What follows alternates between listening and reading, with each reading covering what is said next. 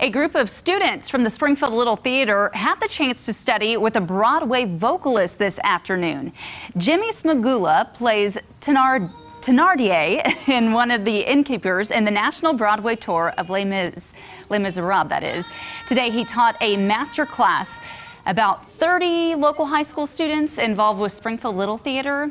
Smagula says that he loves to teach, and he had many great teachers while growing up in New Jersey. He says it's a pleasure to be able to give back by meeting and teaching musical theater students all across the country.